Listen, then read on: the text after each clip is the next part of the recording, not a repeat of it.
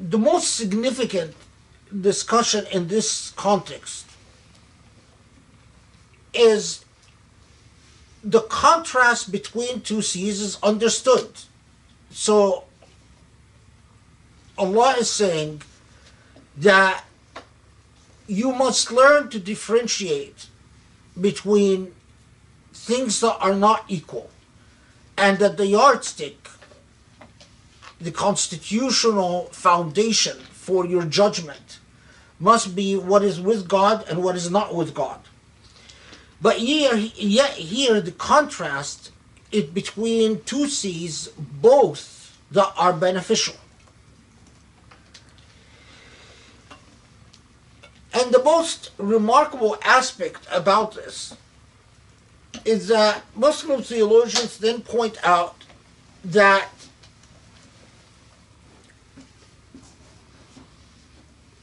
while Allah, as Allah will say in shortly, that darkness and light are not equal, but even in good and evil, or even in judging what is with God or what is not with God, you must learn to understand that there are gradations, because sometimes even what is not with God yields some good, like the salt sea.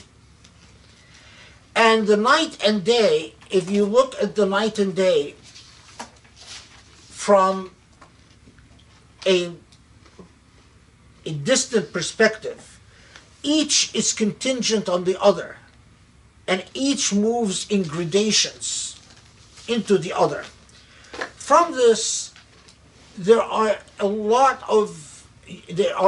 moral lessons about patience, that if you approach a salt sea, you cannot wish it to become freshwater sea. If you want to turn salt water into fresh water, it will take a lot of effort and a lot of patience. That you cannot approach the salt sea and condemn, as one of my favorite passages is that a person who condemns the salt sea as evil is a fool, and therefore refuses to deal with the salt sea as is a fool, because yet there is things that are good within the salt sea.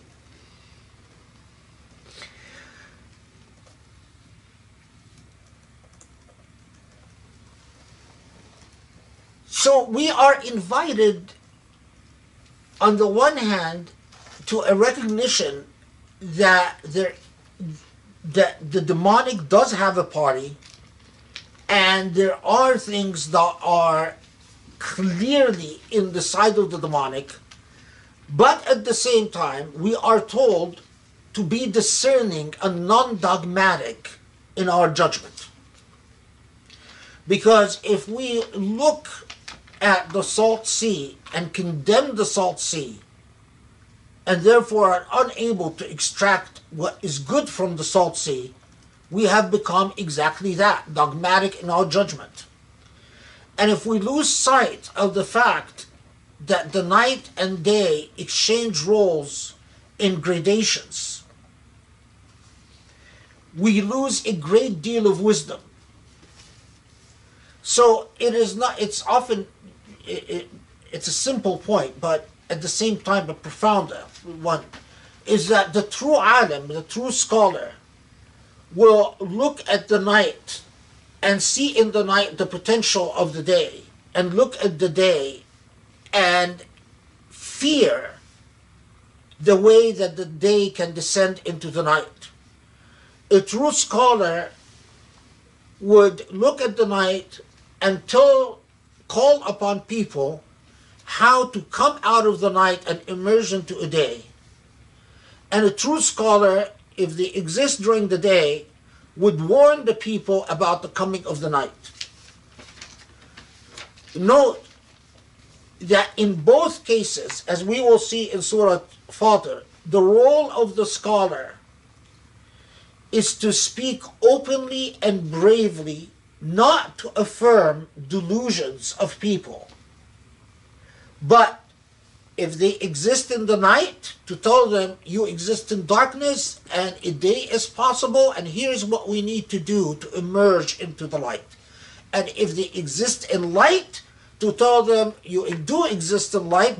thank God, alhamdulillah, but here are the warnings of what could happen that would make the day descend into night.